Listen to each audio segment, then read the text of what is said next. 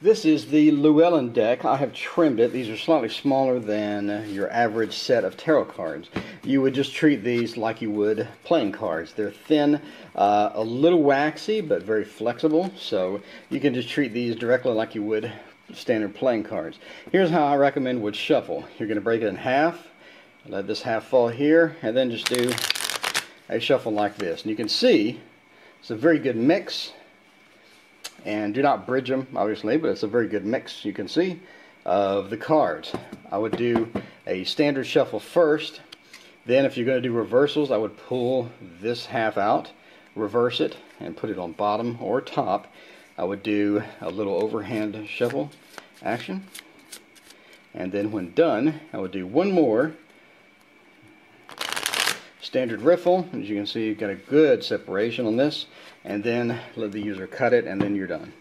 So that's a good mix of cards. What I don't like is a standard riffle followed by a standard riffle.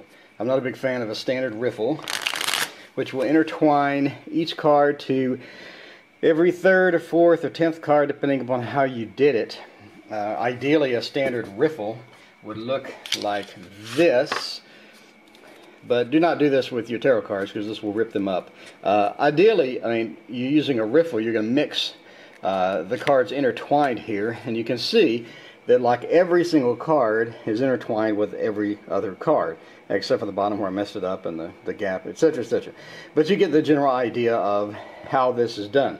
So every card is basically just moved by one. Now if you do that again, you have the possibility of moving all the cards back to their original position, or moving it down one. I don't think it's that thorough. So my recommendation from personal experience is to do one riffle. As you can see, a good mix. Just let gravity do it, and then I would either cut them, do a series of cuts maybe, or just do your overhand shuffle. To do an overhand shuffle, you're just going to hold it like this.